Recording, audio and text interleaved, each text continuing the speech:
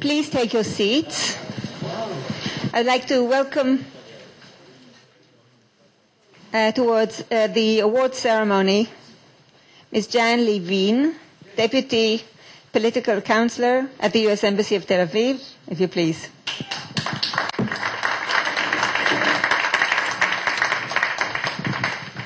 Thank you for honoring this competition. Thank you. I know you all have had a very long day, so I will keep my remarks short. I'd like to congratulate all the participants who came here today to participate. I have some short remarks. Protecting our citizens, employees, and students is a major challenge for governments, businesses, and schools around the world. All of us face this challenge together. No one country has all the technical solutions or new security products to meet the evolving threats in the air, at sea, on the ground, or in cyberspace. For 5 years, the global security challenge has been one of the tools used by the United States government through the Technical Support Working Group, also known as TSWG or TISWIG, to find, recognize, and financially support small, innovative security companies from around the world. The goal is to help them get their products into the marketplace where they can be used. In addition to the direct funding support to the winners of the finals held in London each year, the spotlight that the Global Security Challenge shines on these companies has attracted over $104 million of private sector investment, ranging from equity positions to buyouts. That is better than a 40-fold leverage of the government's investment, which is pretty impressive by any standard. The reach is global.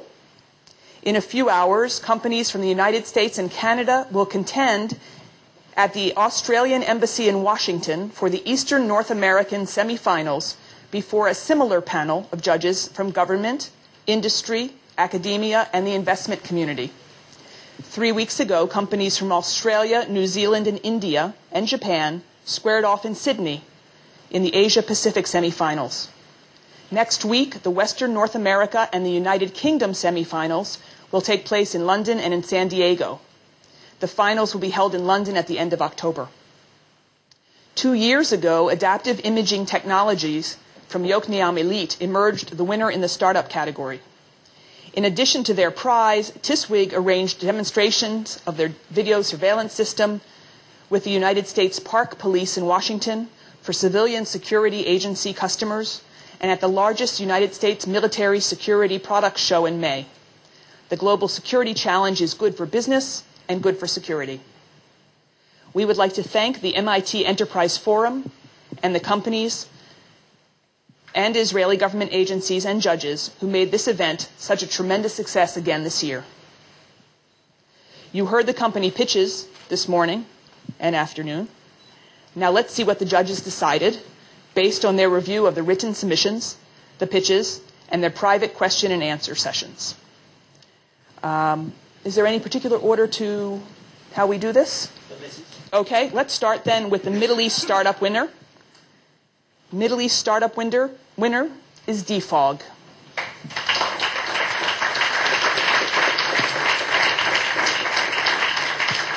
Which is the trophy for? Is that one?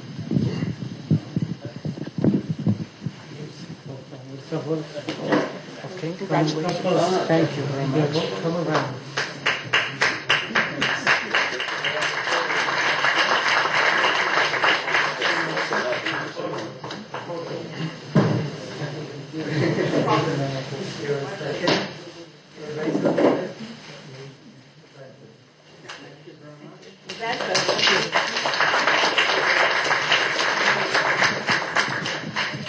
We'll do Europe startup winner next. And congratulations go to Arctis Radiation Detectors.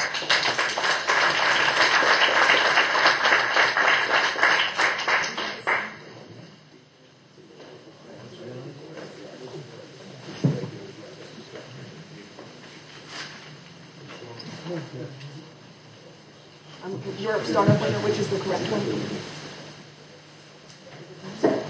Yes, that's European security startup. That's the one. That's it. Yeah, that's the one. Yeah. Sorry, we're a little disorganized here. Okay.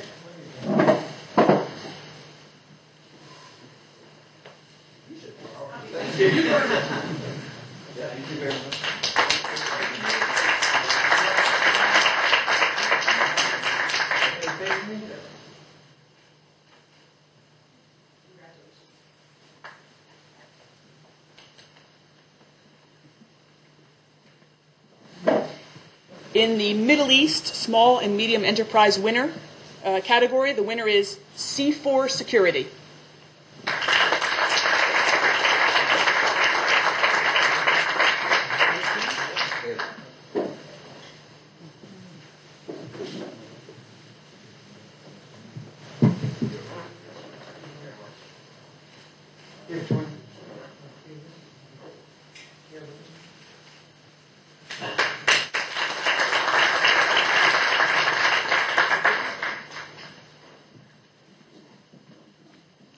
And in the Europe Small Medium Enterprise category, the winner is Adnitio SL.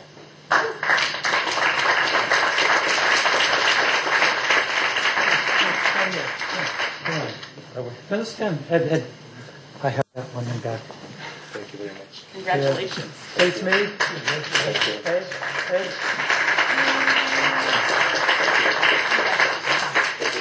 Good luck to the winners at the finals next month in London.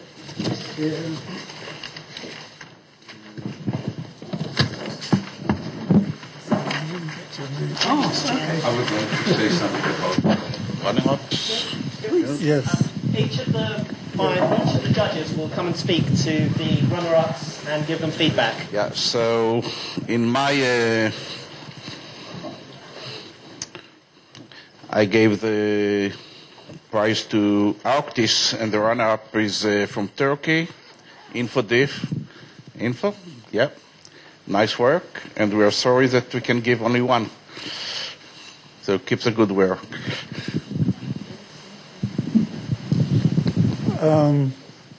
Which one? Who was our runner-up on here? I think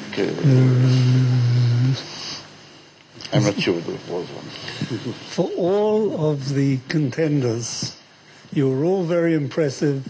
You made life very difficult for the judges, and it's cruel and unusual punishment to try and pick the best out of so many good people. So congratulations to all of you. Thank you.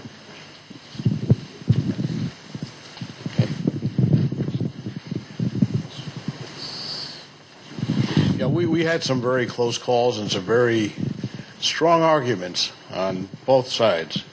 And we, of course, had the constraint of time. So we had to make some decisions. But very competitive, very interesting ideas. And I believe that even if you're not a winner, quote, winner here, you still win because of your meeting investors and customers and partners. And this whole process is a win. Thank you. Well, what can I add to that? It was really tough.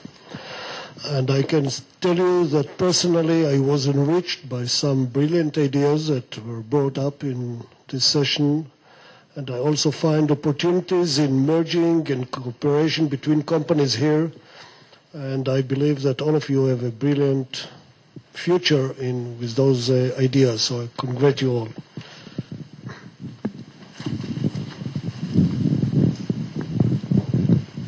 I wish to thank you all the competitors and all the judges. Special thanks for Jonathan Slater and OmniCompete. Jonathan, would you like to say something? This is the first time we've done two regionals in the same location, and I think it actually has worked very well. And my thanks to the judges for all their hard work in deciding this. Wasn't easy, and I think my clock watching got to them a little bit. But thank you to the winners. Congratulations to the winners. Before you leave, can you come and talk to me? But I invite everybody here if they would like any information on the London final. There's some sheets here that give information. It's on the 24th and 25th of October. It's called Pitch Live. It's part of a much larger event. We're giving away nearly $1 million in prizes over the course of 2 days in energy, health, mainline security and cyber security. And it's a large-scale event that will be happening in London. About 500 people will be attending. So if any of you are interested, happily talk to me. Any questions, let me know. And thank you very much also to the MIT Forum for all their hard work and making this happen. And thank you very much.